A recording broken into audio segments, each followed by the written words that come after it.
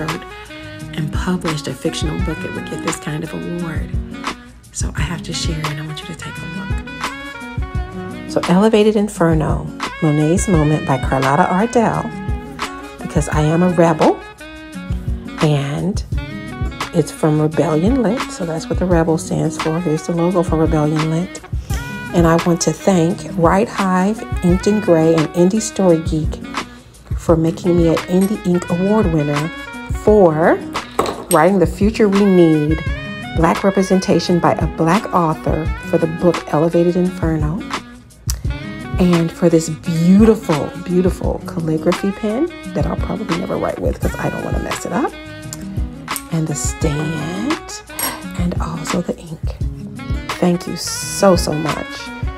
This is my first time coming out, and I never imagined that I would get an award. So stay STEMtastic, stay STEM wonderful.